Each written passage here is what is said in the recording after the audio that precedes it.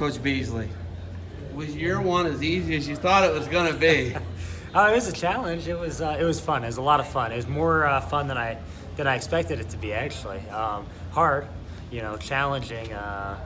Probably doesn't do it justice with kind of what we went through, but it's a process. All good things take time, and it's just going to take time to get things to where we want them to be. We've got a long way to go. Obviously, a team score is indicative of that, and the results this year have been indicative of how far we got to go, but we'll get there. It's just going to take time. Still guys alive, though. There's still guys who can make the NCAA tournament. Ibrahim can make the NCAA tournament. Yep. At 125, there's two bids there? Two bids there. Two bids at heavyweight that we're still alive, and possibly a true fourth at 141. So 141, you're actually literally, depending who wins third and fourth, you're going to have an opportunity to wrestle for true fourth. Yep. It sounds like it. So, this is all huge, man. This is good stuff. Yeah. Ibrahim, that guy's story is amazing.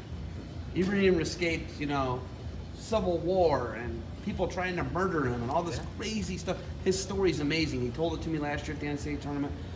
What's it been like coaching him? He's a special young man, He had a 3.8, 3.9 GPA this year in engineering, and he was ineligible last year in the fall semester. He's just all in and does the right things, and he's grown a lot, and he's just a great young man. First round today, he knocked off a guy who he'll have for third that tech falled him last month. Are you serious? Yeah. So he'll have another match with him, and that's exciting to have that kind of growth in a month and a half to go from getting tech fall to beating somebody.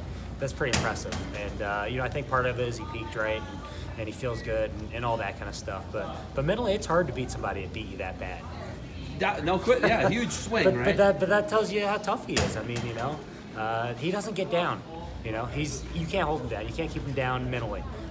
He's too positive and too much energy to stay down. I learned a lot from him just in an interview last year, a 6-minute interview, right? I was like, man, when I'm having a bad day, at least a murder squad didn't show up to my house or my neighbor's house and try and kill everybody. Yeah. That's literally what he survived. Yeah. It's an incredible story if you've ever talked to him about it. But looking beyond that, you guys got other positive things happening. You're a first-year guy. When did you even get the job, by the way? It was September. That's mid-September. Like the school late. year already started. Preseason already started. So I jumped in and just got to work right away. Rolled up the sleeves and got after it. Do you feel like you've made the progress that you want to in 7 months? You always want to make more progress. You always expect to have a faster turnaround. One of my mentors told me everything he's ever done took longer than he thought it would. He told me that when I was at kind of a low point this year, probably that weekend we wrestled Clarion and Lock Haven.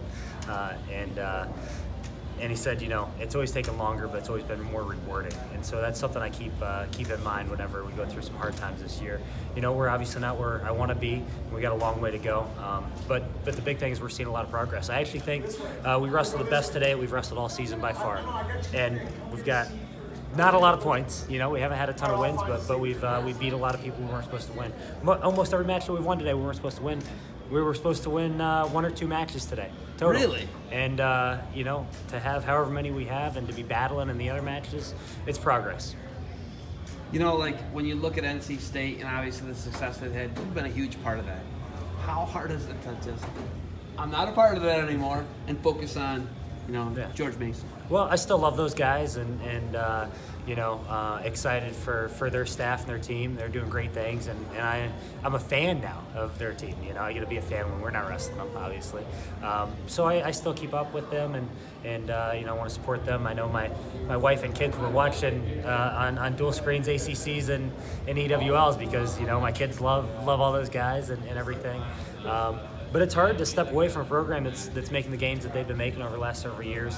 But it's just such a great opportunity, and I think it's a special place at George Mason. So I made the jump, and I'm excited to continue to see Pac Wrestling improve and progress as the year goes on.